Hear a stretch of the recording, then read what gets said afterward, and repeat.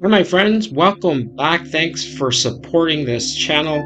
It's really great to see everything you do here, from subscribing to give me lots of likes.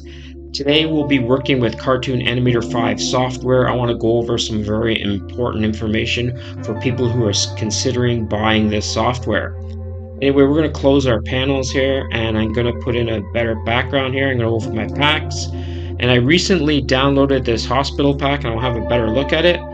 This looks like the background. I'm going to choose this one here. Opens nice and easy here. And I just want to make this a bit smaller here. So just like this. I want to make sure it's within the blue lines, otherwise it won't appear in the screen. Just go back like this. And just slowly modify it here. Looks good enough. Next thing I want to do is I want to put in a background. So we need to go down here and find one of the rooms. I like this room here. It looks pretty simple and plain. Our character will enjoy this place. Now I forgot to click off it, so Control Z takes away, click off it, and then bring in the room again. That's a common mistake that I make sometimes. I forget to click off it. Now there's our room there, and you can see we have a nice back room of the city. Now I need to click off it again, and I want to bring in some furniture. Or maybe I need a bed to sleep in. Let's just bring this one in here. There's our bed, make it a little bigger. And because it's a hospital, we'll put it maybe against the window. We want to make sure that our patient has a lot to see there. Now we're going to go into the characters here.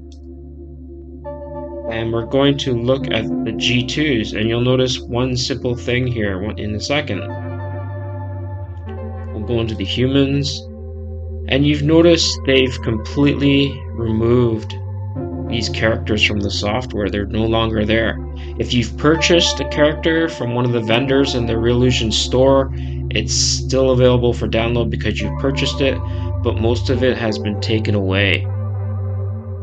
I'm just going to go up here to Gary Pye's characters here. So we'll just find him, find his name. And this is all the stuff that I've purchased from him over the years. Just have a look. And I want our G2 characters, which should be in this folder here. And Dan the Everyday Man, will bring him out again.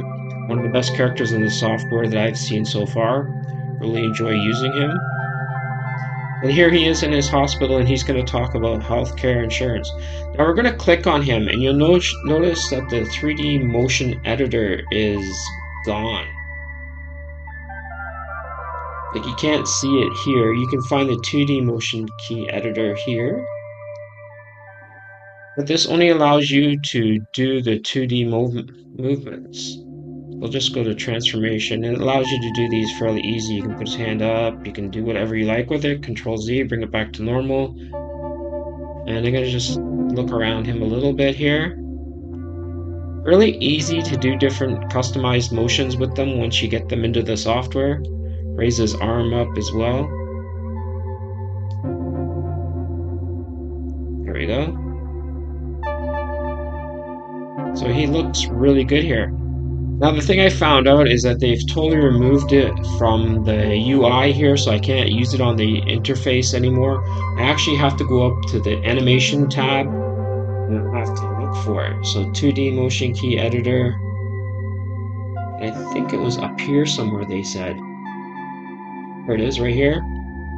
Now I can bring it out. I would much more prefer they keep it on the toolbar here. It makes things a lot easier and makes workflow a lot easier when you're working with G2 characters. Anyway, we'll just show you what he is. So he's a character that has many different angles on him. These were the best as far as I'm concerned with the software. I don't know why they discontinued development of G2 characters, maybe because it takes too much artistic knowledge. It takes a lot to be able to draw a G2 character because, like I said, you have all these different angles here. Anyway, we're going to move over to Cartoon Animator 4. I have Cartoon Animator 5 on this computer, and on my other computer I have Cartoon Animator 4. I want to show you the stuff that's not included in the software anymore.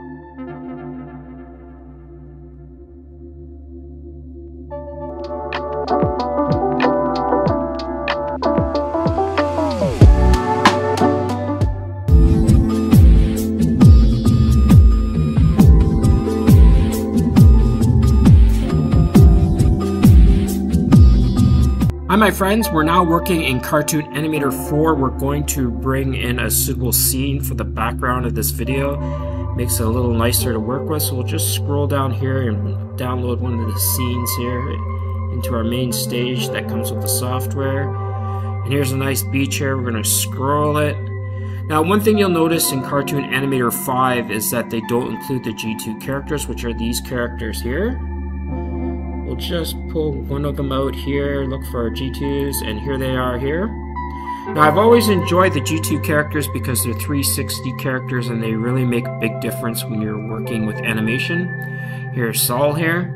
The other thing you'll notice in Cartoon Animator 5 is you no longer have the 3D motion key editor here. It's disappeared, and you can see here, just easy to access, and it makes workflow a lot more easy. Everything else is pretty much the same. The other thing we're missing in Cartoon Animator 5 is all the motions that come with the G2 characters. And we're going to go back to the G1 characters, which are also missing. I'll just show you an example of them. Just keep scrolling back here, and here's the G1s here. These are missing. I'll just bring out one of these characters. It's going to ask you what angle, and you can only choose one angle because these are one angle characters. So we'll just leave it at 0. Brings it out real fast. So these are the characters that are also not included. These are only one angle characters. And you can see there's not really much change. They're not really 360 characters. So I like the G2 characters a lot more.